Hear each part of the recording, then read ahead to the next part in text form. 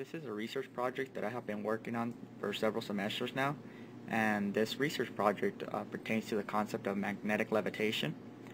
Today we are going to try to attempt to levitate a certain object, in this case a metal ball, and the concept of this is to position this ball at a certain point and be able to control the current through this coil.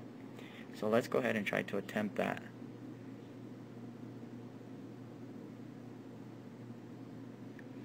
So as you can see, the ball levitates a certain distance from the coil, and that distance is pretty far. The reason why that distance is pretty far is because I am using a magnetic ball to increase the distance from the coil to the ball.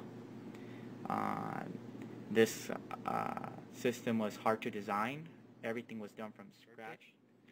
And there's an image of the actual circuit there. It's just a couple of op amps, resistors, and voltage regulators too as well. There's some power supplies to be able to run the system. So as you can see, the ball is still levitating at that point where I left it. So we're going to go ahead and grab it and try to levitate other objects. This system is very robust, and it's because of that we can levitate different objects at that same position. So right there we are levitating two balls.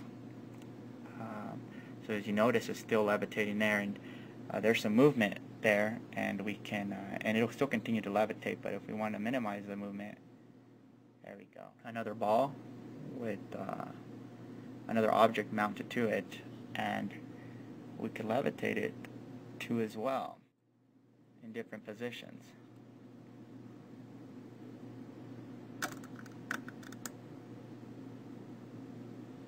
There we go. So you can see it's still levitating there. You could change the position of it on the ball, and it will still stay.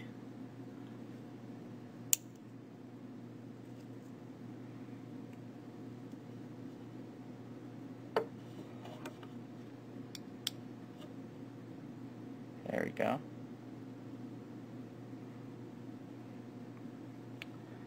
So you can see it's not touching the board, and it's to a different object, and we can have it. Okay, thank you for watching.